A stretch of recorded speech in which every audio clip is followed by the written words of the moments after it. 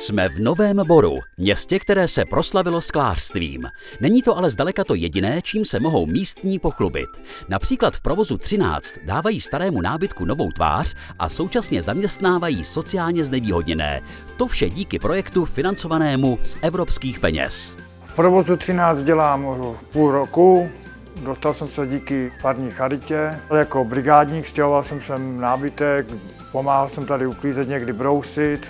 Pak po 3 měsících mě jsem vzali nastálo na roční smlouvu. Moje práce spočívá v tom, že si rozeberu nějaký nábytek, buď židli nebo cokoliv, skříň, tohleto, vybrousím si to, zakytuju, pak zase znovu vybrousím, zahladím ostré hrany a pak to předám dál svému kolegovi lakírníkovi.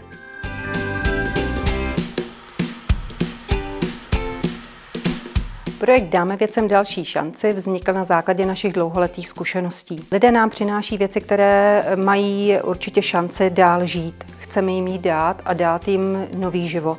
V rámci našeho provozu umíme opravovat starý nábytek, který můžeme dál použít. A v rámci tohoto provozu dokážeme nabídnout i práci osobám, které jsou znevýhodněné na trhu práce, ať už jakýmkoliv způsobem.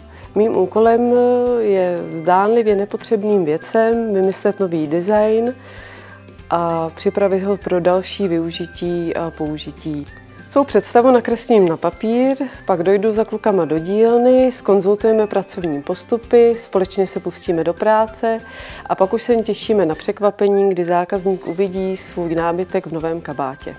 Práce pro znevýhodněné, ekologický aspekt, nic se nemusí likvidovat, čímž se šetří životní prostředí a jako bonus krásné věci. Právě takové projekty, které vznikají za přispění operačního programu Zaměstnanost, mají smysl a pomáhají lidem vykročit vpřed.